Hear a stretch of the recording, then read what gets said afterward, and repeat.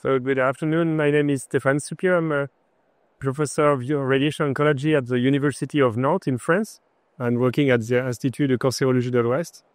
And I'm in charge of GU tumors there and dealing with mostly prostate cancer.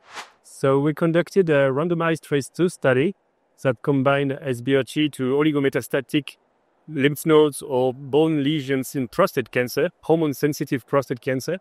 And the trial randomized Durvalumab, which is a PD-L1 inhibitor. And so we delivered conventional 3-fraction doses to oligometastatic lesions, and we combine it with 1 year Durvalumab.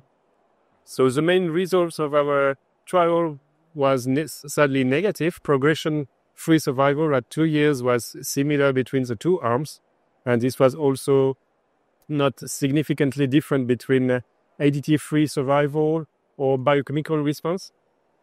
The toxicity was as expected, I would say, but we sadly observed that one patient died of immune-related toxicity. So that's probably too high in this otherwise good prognosis category of patients. And interestingly, what we noted is that we can observe some very long-term deeply responding patients at 2, even 3 or 4 years. And those patients are really interesting to understand their biology behind it. So we perform some CTC measurements, we perform some CTC analysis of PD-L1 expression, as well as immune monitoring. At the moment, those results are exploratory, but we found that CTC number for 1 month after radiotherapy could be a kind of predictive factor for the long-term response, which is encouraging and may allow us to discriminate between responding and non-responding patients. We also showed that patients with a high number of PD-1 positive circulating tumor cells also responded better to Durvalumab than the others. And lastly, we also could describe at least the lymphocyte blood changes in patients, and we saw some reduction in the total CD8 and CD4 lymphocyte count, and this was correlated partly with a progression-free survival, especially patients who had a very high level of memory T-cells initially. So that's something that needs to be better understood. We probably need more analysis, and we're performing other analysis such as copy number variation numbers on sequencing CTCs.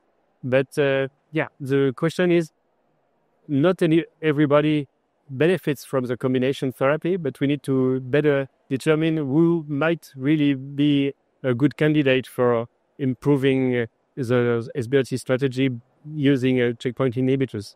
There are 3 different ways. One is to increase systemic treatment by using ADT or intensified ADT with next generation ADT.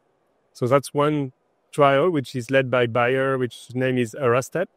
Another one is combining SBRT and PSMA lutetium, which is also very interesting in a pseudo-curative strategy. And the name of the trial is PSMA DC, led by Novartis. And the third strategy, which is about to start, is combining SBRT plus other immune modulatory drugs. And for example, KLK3, CD3 dual targeting agents are being developed by Johnson & Johnson, and the trial combining that drug with SBRT is soon to be starting. So I think there are many ways to take benefit of the all activity of SBRT to oligometastatic prostate cancer, and combinations will be key, and we will probably have new results in the next 2 to 3 years there. Don't forget to like, comment, share, and subscribe to OncoDaily on YouTube. Hit the bell icon to stay updated.